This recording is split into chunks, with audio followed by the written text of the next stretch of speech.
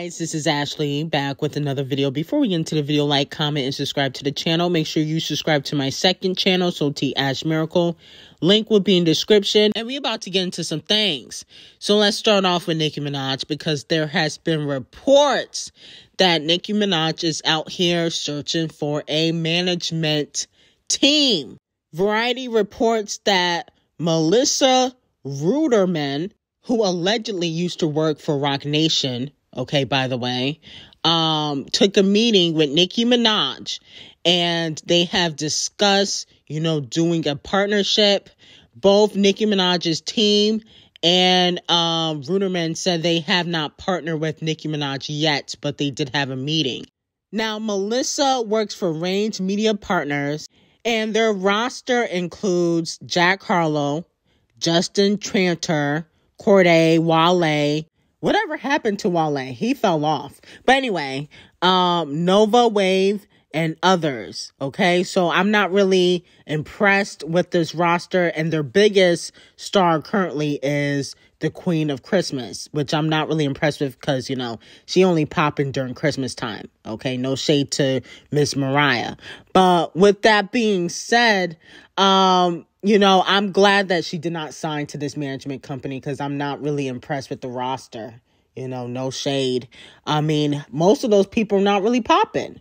Jack Harlow popping, but he's the one that really makes the most noise. Okay.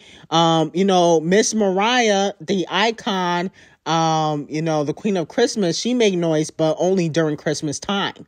She has went away since the new year. No shade.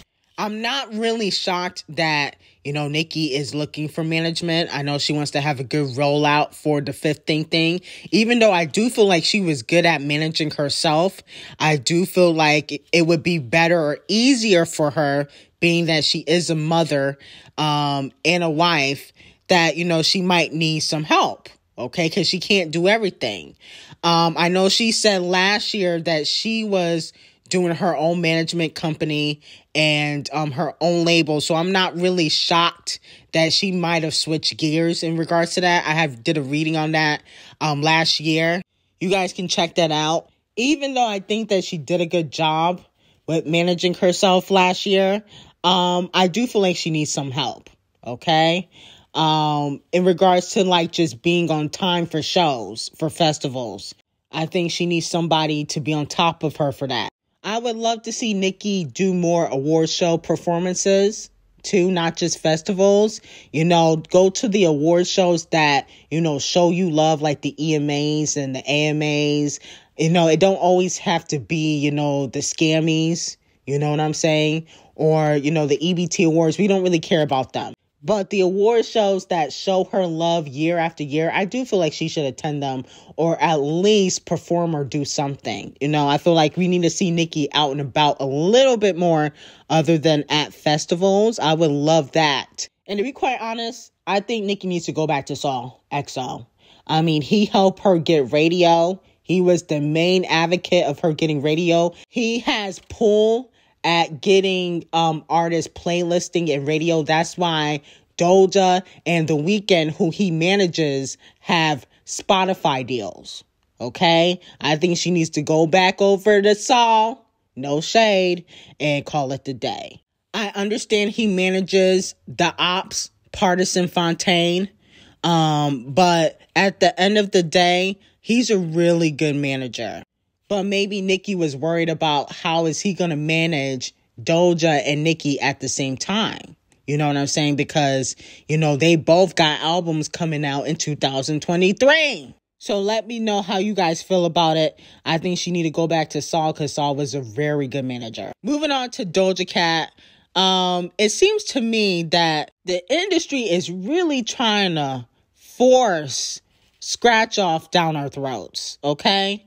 I'm looking at the Coachella performances, for 2023, and I'm not really impressed.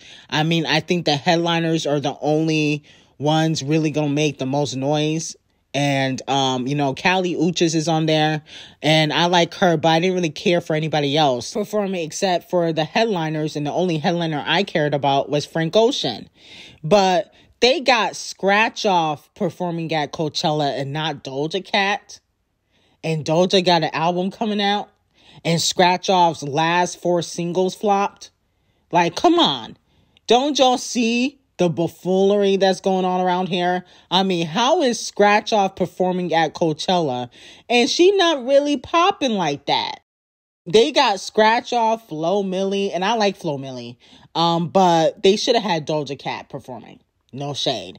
I think that was a snub, in my opinion. Maybe she said no, because I know Rihanna declined. So, maybe she was like, nah, I don't want to. But at the end of the day, Scratch Off should not be performing at no damn Coachella when the last 4 singles flopped. That's ridiculous. Uh-oh, your favorite power couple, 11 Faces and Off the Cheat, got a McDonald's Super Bowl commercial coming out for Valentine's Day. The known criminal and serial cheater are coming hard for the next era. My whole thing is, why them? All the celebrity couples in the world and you choose the worst one. I mean, no shade, but who wants to look up to Cardi B and Off the Cheat as a Valentine's Day couple?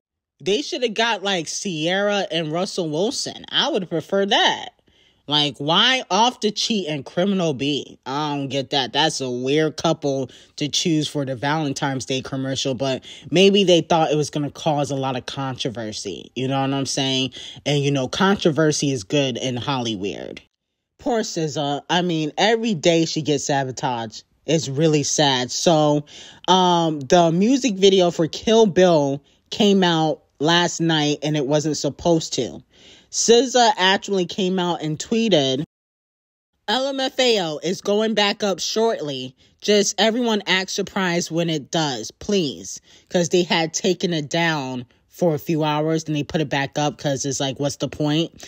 And then she said, LMFAO, okay, we live. Kill Bill music video out. So RCA, the colorist, or somebody at SZA's team is sabotaging her yet again. I mean, how do you accidentally put out a music video?